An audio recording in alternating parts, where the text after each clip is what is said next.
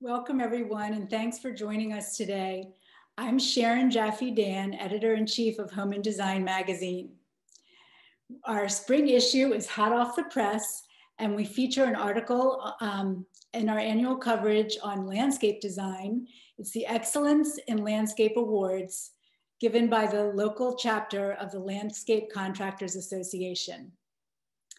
Every year, as our editorial team reviews these projects, we dream about pools and hammocks and blooming gardens in the dead of winter. This year was no exception, even though COVID meant that we had to review the projects virtually. Now more than ever, as we're stuck at home, we yearn for warmer days ahead. After all, the outdoors is where we've actually been able to gather and socialize safely during this difficult year.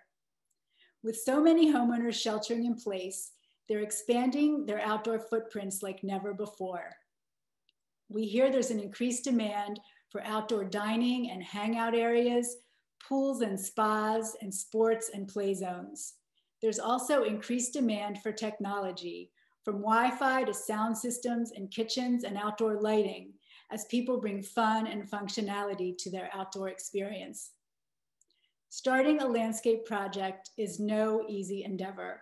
So today we're lucky to have two experienced pros on hand who will shed light on the subject.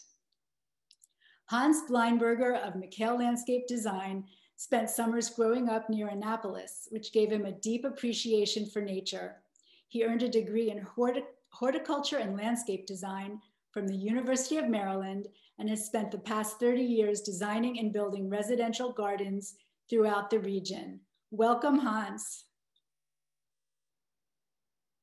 There he is. Hello. Hello, Sharon. Glad to be with you. Good to see you. Yes. Howard Cohen of Surrounds grew up in Baltimore and dreamt of becoming an architect. Until that is, his mom gave him a plant cutting and he discovered the wonders of horticulture. He graduated with honors in landscape architecture from the University of Georgia, then returned to the DC area and co-founded Surrounds.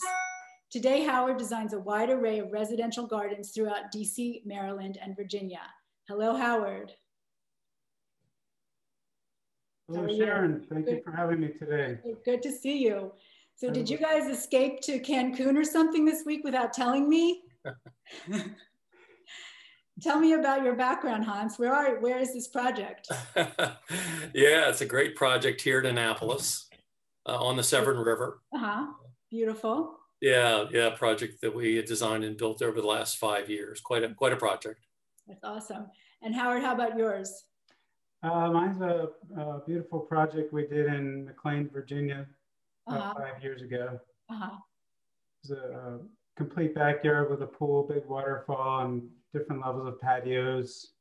Really great outdoor space, very interesting space. It looks beautiful. Well, I want to thank you both for being here today. I'm sure with temperatures yesterday in this, I think at 60 degrees, your phones must be ringing nonstop with people ready to spruce up their gardens.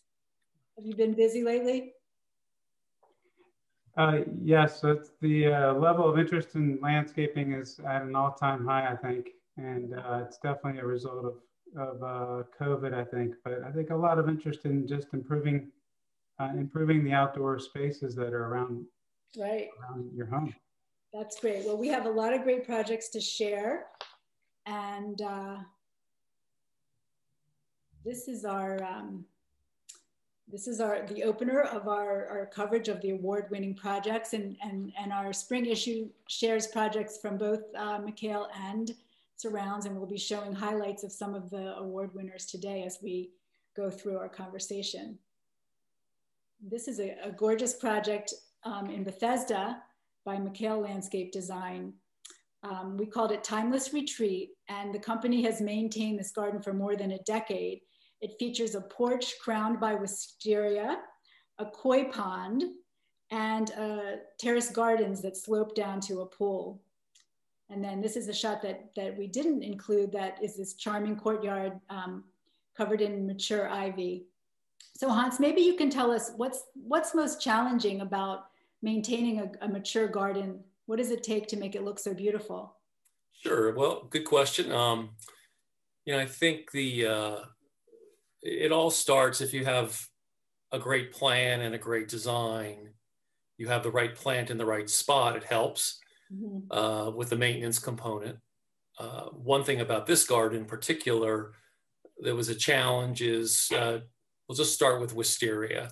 Any gardener, anybody that knows wisteria knows that it has a mind of its own.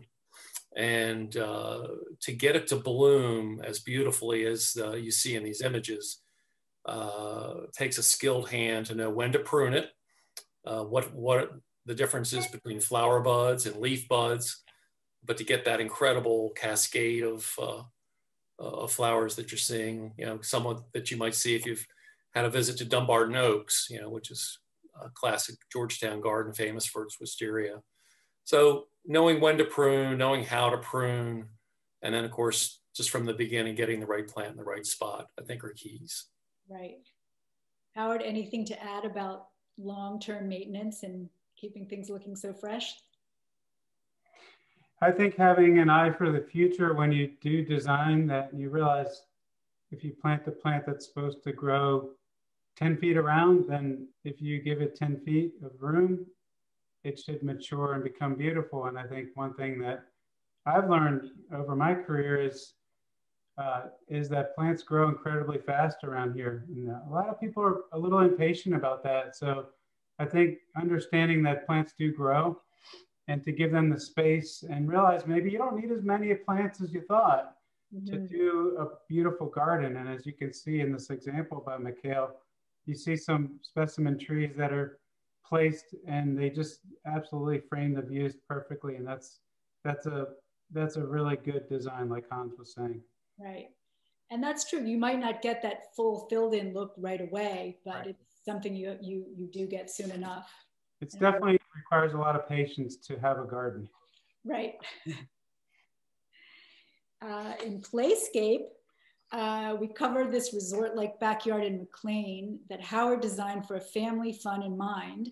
It features a giant boulder wall that doubles as a waterfall and a diving board, while a synthetic turf court hosts soccer games and other sports. There's also an outdoor kitchen and spa. Howard, how did completing this project just before COVID kind of change the game for this family who had no idea they'd be home so much? This family has benefited from this project in more ways than one, even without COVID. I mean, having the sports turf field with all the rain and mud we get around here, their backyard they can use all the time. They even host their local soccer team out there, and they can't go to the public fields or to the schools. It gives them a place to go and entertain. They've got the play area for the kids on the lawn and the pool for the adults and the kids, and a fire pit, hot tub. It's all right there packed into this small McLean backyard. Right. They need never leave. They never need to leave. Exactly. So question for both of you. First, Hans, how do you think COVID has impacted people's priorities, how they view their gardens and yards and what they expect to get out of them? Yeah, that is the question of the last year for sure. I'd say it's impacted them in a way, a positive way that probably a year ago we never thought would be the outcome.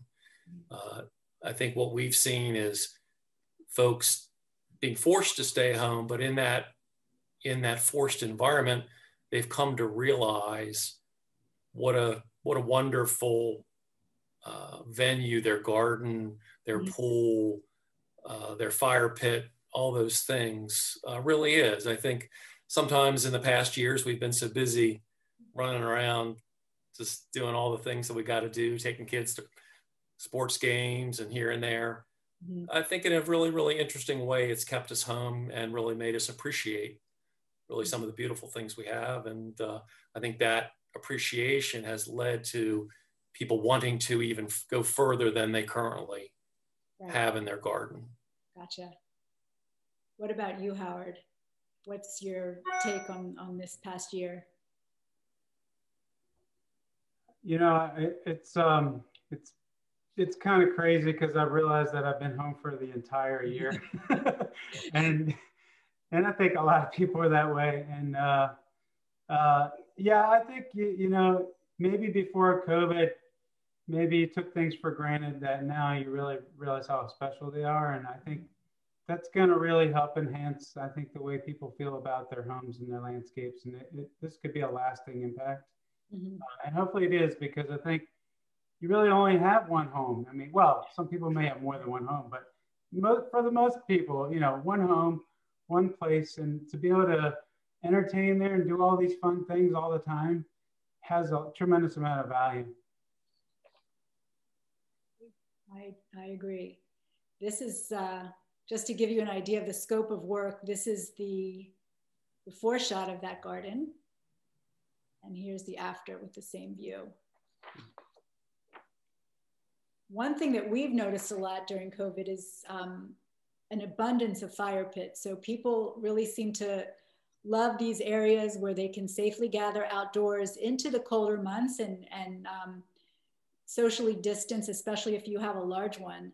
And I love this. So this is in our Playscape project, and this is a McHale award-winning project that won, that also features a fire pit. What are some, I love how they're integrated into the landscapes. What are some do's and don'ts when you're building a fire pit? What's some good advice you offer people, Hans? Yeah, fire pits specifically. I think you don't want it too big. You don't want it too small. You want, you know, I think a lot of our clients' first decision in the design process is it going to be a wood burning fire pit, or is it gas, you know, natural gas or propane? So, but I think if you've got a wood burning fire pit, you want to make sure it's sited from far away from ornamental grasses and things like that. But, you know, I think getting it the right size, the right height, with a nice coping like this has.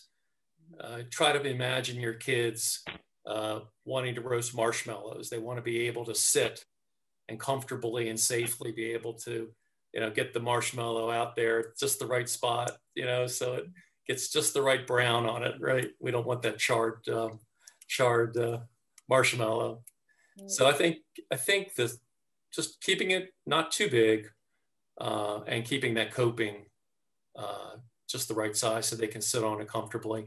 And then I think Howard's picture before was really fantastic, and how it was brought into a room, its own space.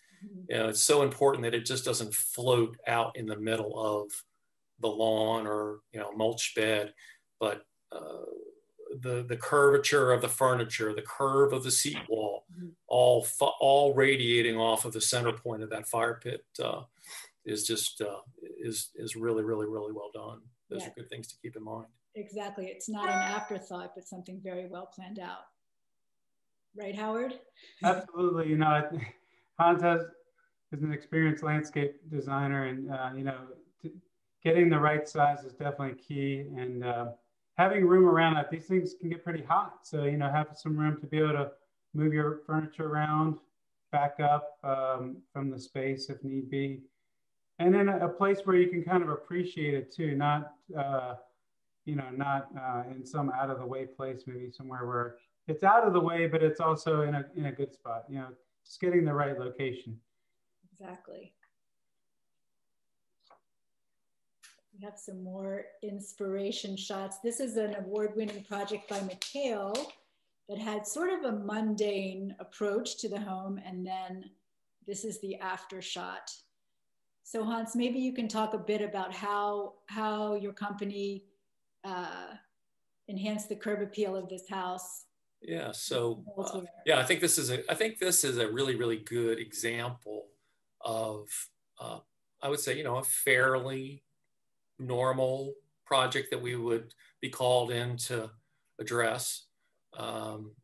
And the first shot just shows how the boxwoods were hiding really a lot of the architecture and the drama of the space.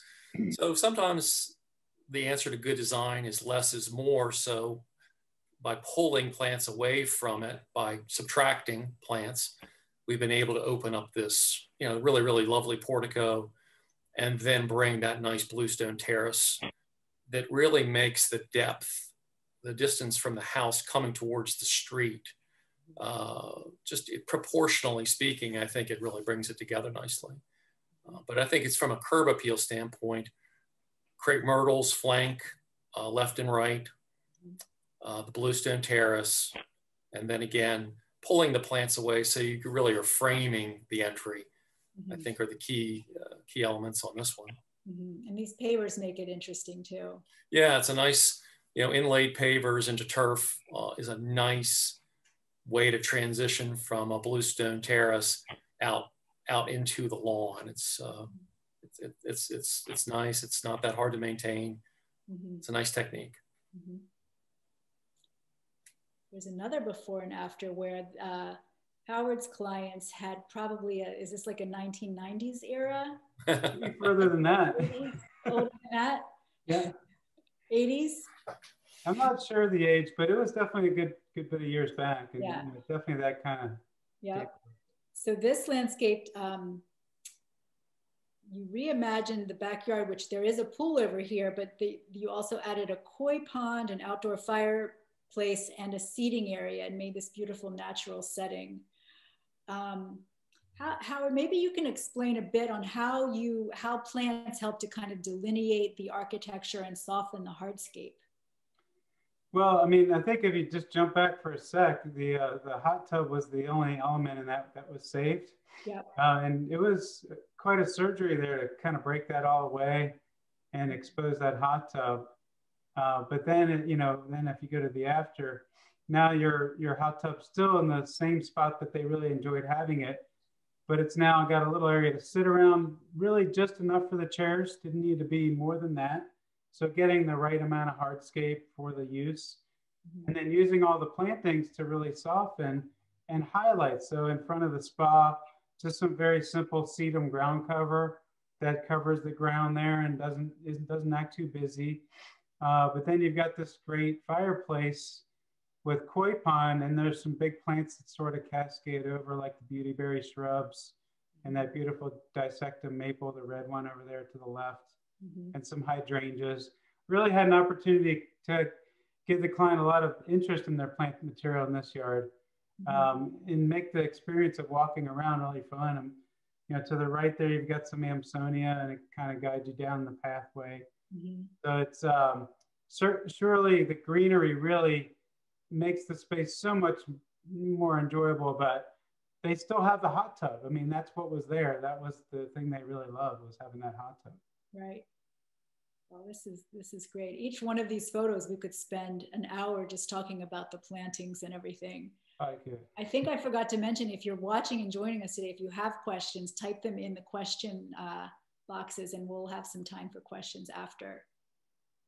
This project also really stood out to me as a fabulous kind of grouping of plantings, and it's so dramatic, and it does feel like it is part of the architecture.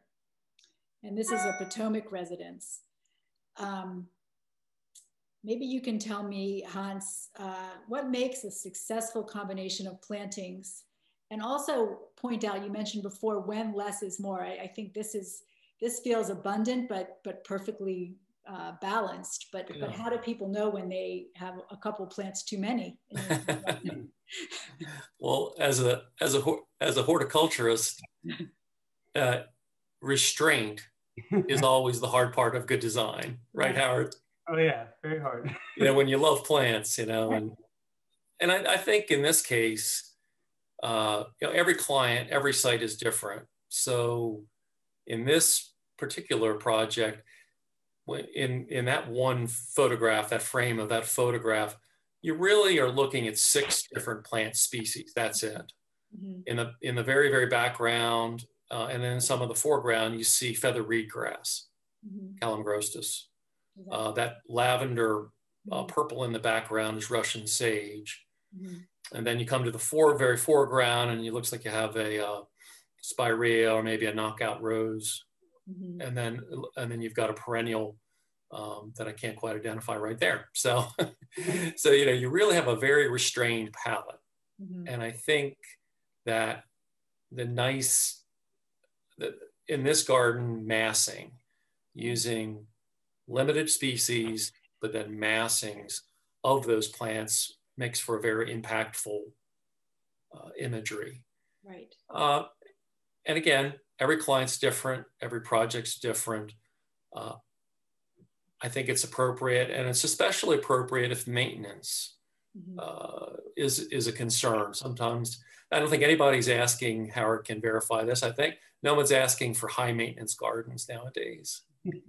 So if we can keep the plant material palette simplified, the maintenance is also simplified. Right. And I think that's what we're trying to achieve in this garden. Right, that's beautiful. Howard, what about you? Do you have kind of a rule of thumb on combining plants and how to sort of figure out when you're done, or if you have enough, or if you've gone overboard? Well, I think one thing is to try to make sure that your garden's going to have something interesting all year round. I think clients just love that, you know, and sometimes we forget how awesome that is. I mean, there's stuff that blooms, you know, spring all the way through into the fall, even in the winter.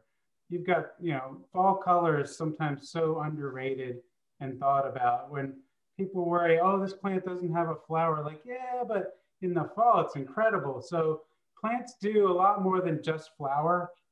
Even these grasses, I mean, people don't really think of that as a flower per se, but there's a lot of color there.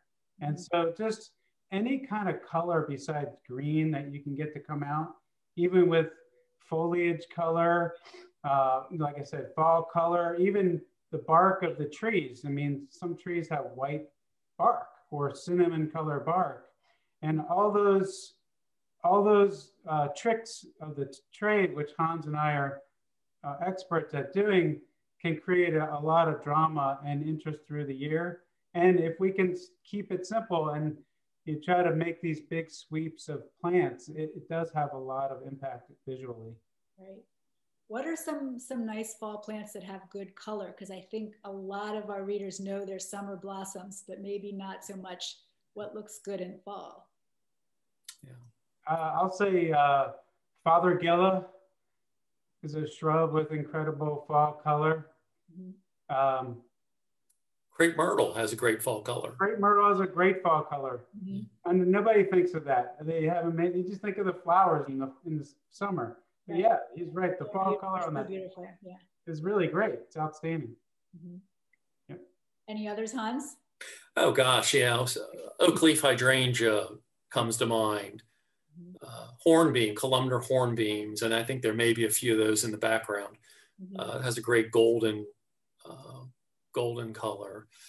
Oh gosh. Rhodia tree. So yeah, boy, that's a good one. Yeah, you don't hear that too often. Yeah, gorgeous tree. It doesn't really flower, but incredible fall color and just structure. Like the structure of the trees is a big part of this too, with the shape. Like this tree that was chosen for this project with the multiple stems there adds a lot of interest in that garden. Right. And I think I saw a little question pop up about natives, which I'm sure we'll talk a little bit about later, but as far as fall color, don't overlook just our beautiful native dogwood. Cornus Florida has spectacular fall color, and then the berries are beautiful as well. So yes, absolutely. And that's a whole nother fall color, or if you will, is the fruit. Right. Yeah. I love this project for the ground cover and sort of thinking outside the box. I'm not sure what this particular ground cover is, but I just love the color in this, whatever this season is. Yeah, that is the poster child photo for creeping mosses. Okay. Which is a steppable perennial, comes back every year. Blooms mostly in, I would call late spring, but blooms sporadically through the season. So would you consider in this, here it's used as a ground cover? It is, right. And there's also a very lovely ground cover to the left, underneath the crepe myrtle, which is a dwarf iris. And that is a native, by the way, Iris cristata. And that makes a lovely ground cover too. So. I love when these passageways have kind of unusual materials and it just creates a wonderful, wonderful effect. What are your theories about selecting sort of unknown ground covers or less traveled ones? Do you have favorite ground covers that are not used a lot? Howard, you want to take that one? Oh. I'll throw you the tough one, Howard. So. Oh, that's okay. Well, you know, the Mazis or Mazis, you know, is a great plant. It's not a native plant, unfortunately. So the way they've used it here is great because it'll stay contained in the garden. But there's some natives or more interesting ground covers like maybe epimedium, which has a funny name, horny goatweed. And that's a really awesome plant because it'll grow in like dry shade, like right around a tree trunk. And has a really beautiful spring flower. Ooh, I can't think of another one. That's okay, that's great. You got me there. So this is a project by Howard's colleague, Chad Talton. And I think it is incorporating a lot of native grasses. Maybe you can both talk to me about the value and importance of using native species and how and when you try to utilize them. I really do enjoy working with the native grasses quite a bit and perennials. You know, if you have a choice, you could choose miscanthus, which is has been planted widespread all through our area, or you could choose panicum, which is a native grass. And when you look at them, they're both kind of do a similar thing, but the native is going to be a better choice because it's going to, you know, it's going to be better for the local environment and it's not going to be anything that might be invasive. And, you know, there's so many great choices now. Even a lot of natives have been cultivated into other forms and varieties. So whenever there's an opportunity, I do love to incorporate those types of plantings. Yeah, I agree, couldn't agree more. You know, so much of our work is Chesapeake Bay centric.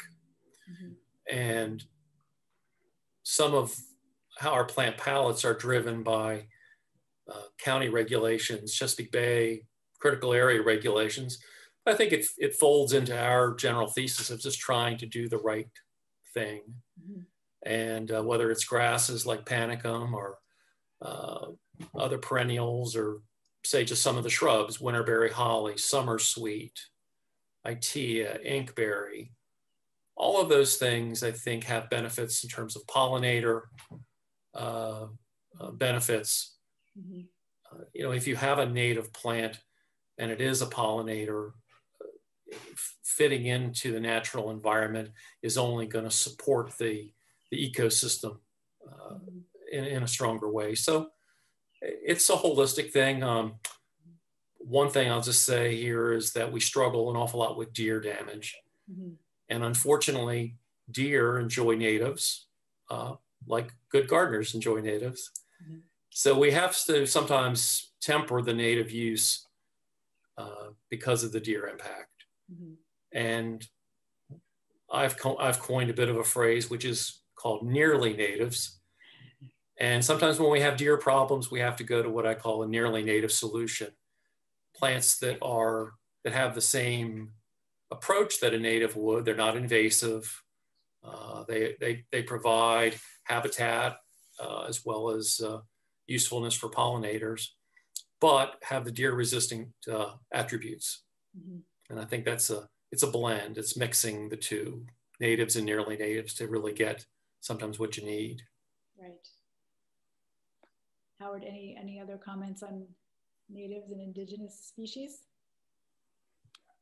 I think Hans couldn't have said it better. I might have to borrow his little nearly native idea. Yeah, you know, you have to look at your situation, where you're working, the deer population, all these things play into these decisions. It's not necessary to have to use every plant native. even so many natives even are cultivated. And so that they're really not much different at that point than a non-native that was cultivated. Right. So it's, I think, understanding the plant and what it's going to do, and whether it's going to jump and get outside of your landscape and into the natural environment. Well, now we're going to take it back to the beginning, and this is just a beautiful plan of Howard's initial project that we saw with the playscape, to sort of drive our last question on sort of what are the best practices when, if somebody wants a project like this, or even something on a smaller scale, when is the best time of year to approach a landscape designer, and how does the whole process unfold? And maybe you can each describe the way your company works, on a new project like this. Howard, you can go for it, Howard. All right, I'll go. Thank you, Sharon. Well, Sharon, there's never a bad time to get started. I mean, I think, don't call in March and expect it in April. That's always tough, right? But I think just being patient with the process, it takes a while. You got to first, measure the property and get all the topography and do research on the property and know what's going on in terms of what might be required, and get a feeling for what you really want and how much you're willing to invest into the project. I think that's a big thing. I mean, these projects are very involved and they can get rather expensive. And I think that we're always trying to work with the homeowner to develop the perfect garden for them. And every single thing's discussed, whether we're using native plants or what kind of paving material are we using, and how's the pool going to work? Is it going to have a cover on it? All these things. It's 1,000 questions. And Hans and I have been doing this a long time, and we can help the homeowners guide them through the process, to design the perfect garden. Sure. Sounds great. Hans, how about McHale? Yeah, I think starting early, and I would only add that in the current environment where we are, the time frames are much more stretched out than typical. So I would caution all of your readers and watchers that the time frame is pushed out further right now. But again, there's no bad time to begin the conversation. I encourage everybody to take the time and interview the designer, the architect that you're considering.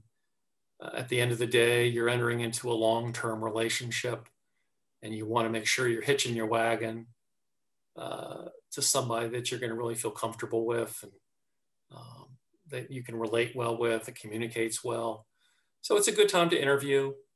And again, I think everybody's understands that you can't call in March to get a garden built in April, but again, just start the process, do the interviews, and it is a process. Howard will tell you that a lot of our time is spent really trying to find what are the objectives, really what is it that we're trying to achieve, and understanding that from the client. And that's going to be overlaid sometimes with what the county or town or the Chesapeake Bay Critical Area Commission will let you do. So it can take a year. It can take 6 months for sure. So start early, be patient, hit your wagon to the right folks. That's good advice. Well, thanks to you both. I think now we're going to turn our screens over to some of our readers' questions. Let's see. Here is a question from Lois West. I live in a townhouse. I usually plant flowers in pots. However, the front of my house does not get a lot of sun. I was thinking of impatiens on the ground there. Any other thoughts for shade plants? Also, I like to attract the butterflies, hummingbirds, and feed the bees in the back. Any suggestions?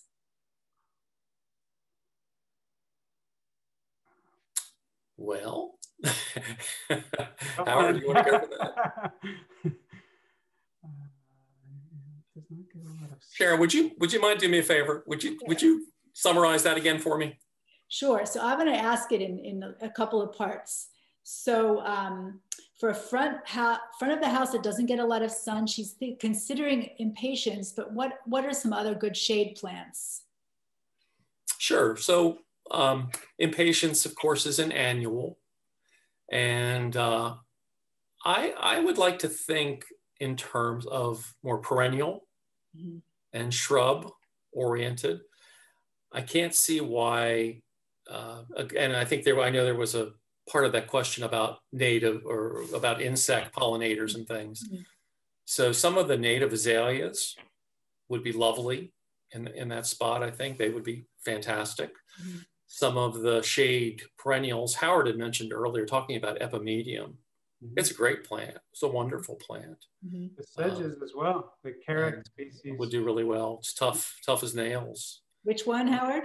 Any of the carrot species, sedges. They're very beautiful grasses that grow in shady areas, depending on how shady, but. Right.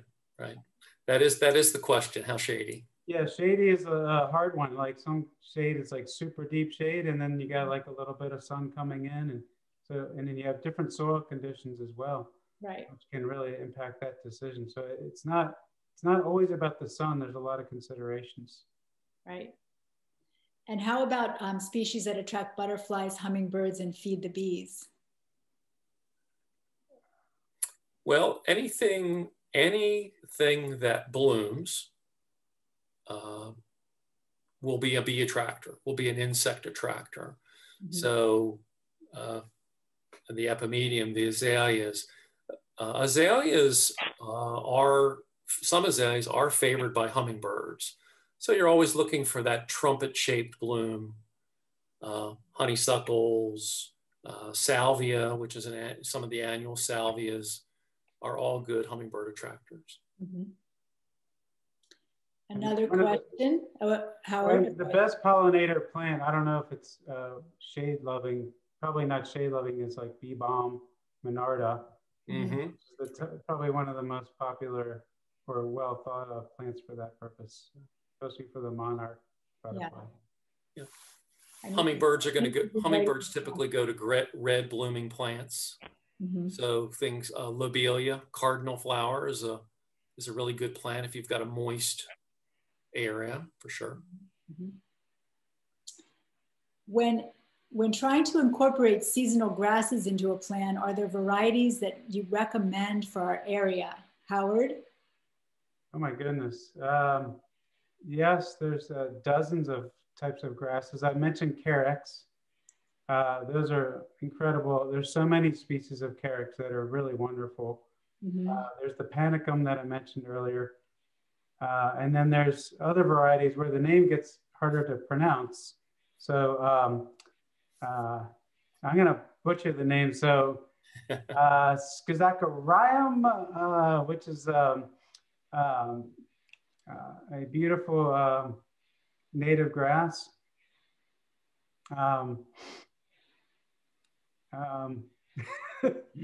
Help me out here, Hans. Okay, well, you could go with little blue stem. Little blue stem, thank you. There you go. Common name, thank you. Exactly. Yeah, little blue stem is a beautiful grass which has more than one variety of it, and we've experimented or planted those and seen really great results from a lot of the varieties that are out. Like standing ovation is one that's quite nice with a bluish color foliage. Here's a good question. How do you suggest bridging the indoors with the outdoors in a work from home environment as the weather gets warmer, so you can use the outdoors for working and indoor kitchens for cooking?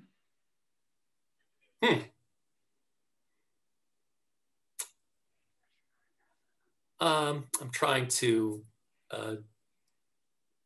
get my head around the answer to that question exactly. So the question is, how do we get how to bridge indoor outdoors in a work environment? So I guess working from home. Yeah. Well, I mean, if you have a really nice patio right out of the back and you've got some planters around or built-in planters where you can have some herbs that you can cut and cook with. Mm-hmm. That would be a wonderful way because you've got everything close. Mm-hmm. That way you don't have to go so far out into your garden to find the cutting plants. Mm-hmm. So I think if you can keep some, really keep plants close to the back or close to the door or close to your barbecue area, that would be a great way to do that. Mm-hmm. Good suggestion. And I think containers, mm-hmm. Can be overlooked sometimes. Mm-hmm. It really can help bring the garden a little closer to your deck or to your patio. Mm-hmm. Obviously, it just depends a little on your home situation, but right. we have an awful lot of really, really wonderful client success stories with beautiful containers of cherry tomatoes, and of course we're just a few weeks away from planting things like lettuce and radishes and things like that you could start to put into if you will, a kitchen garden, and right. Bring it up on the deck, put it in a great pot. Yeah, it's a great idea. Here's a really good question that I've actually always wondered about. How do you control yard or garden water runoff so it doesn't pollute the pool water? So it doesn't pollute the pool water? Yes. Yeah. I would just say that it all starts with good design.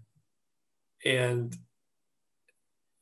if a pool is built properly and installed properly, that should never happen.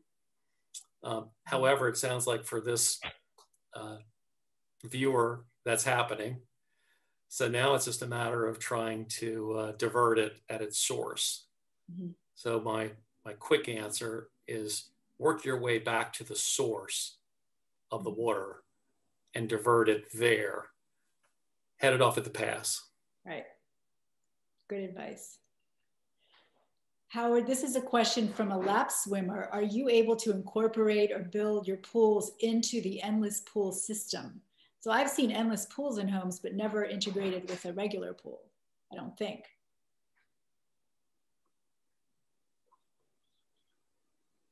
Well, I'm not sure if I understand their question entirely, but if they want to be able to swim against the current, and they have an existing pool, there are ways to add jets into the pool that you can swim against. And then if they're asking about maybe purchasing one of those endless pools, they can be custom built into an environment so they look custom rather than just being a big box, popped on the patio. That's interesting. That's interesting though. So if you want the current, you don't actually need an endless pool, but you can just build it into a pool, a regular pool. I guess you have to be outside. That's correct. Yeah. There are some devices that you can build into the pool itself that give you a swimmable current. And it depends on the swimmer. We've done a few of these, and one time it was just more for fun. It wasn't really such a importance in terms of how it functioned. And another time, a client, very serious swimmer, we found a device that created a significant current, which I actually experimented and tried, and that thing was incredibly strong. In fact, if you turn it up too high, it'll just push you across the pool. Right. So those can be a nice add to a pool if you're right. into swimming laps and things. Right, and especially now with people not going to the gym so much, or their regular pools in the summer even. Right, it really does, because not many people have room for a 75-foot pool in their backyard. So you can definitely create a place to be able to swim hard against the current, right all you need is 10, 12 feet of space. Right. You can do that. Yeah. Do you have some varieties of seasonal grasses that you recommend for our area? Yes. So grasses, blue fescue, any of the panicum, which is common name switchgrass. And there's about 10 to 15 commonly available varieties of switchgrass. And then I think there's things that are not technically grasses, like sedges, like Howard was mentioning. And rush is a really interesting grass-like plant. Likes it wet. It's a native. So I think those are some of the favorites. All good textural plants. Right. To really bring a whole new different texture into the garden. Right. Excellent. How complicated, Howard, is it to redesign or move an existing outdoor fireplace? Well, to move it, I would say that would be impossible to actually move one if it was actually like a full-on fireplace. So it would probably have to be rebuilt. So I would say if there's something about the current fireplace it's not in the right spot, it's not serving the function that you needed, it probably would be something that you would need to maybe start with a new design. Hard to say from that question exactly, but. Right. So our last question, this is from a viewer who actually lives in the Pacific Northwest. Hans, I'm going to throw this at you. Okay. My backyard is quite marshy, especially this year. Is there a hardy ground cover you recommend as an alternative to sod or seed grass? Would creeping moss mentioned earlier be a good choice? Possibly. I think the answer is you need more information as to whether it's sun or shade. If one plant, and Howard mentioned about this earlier, I would have your viewer look at the Carex group of plants.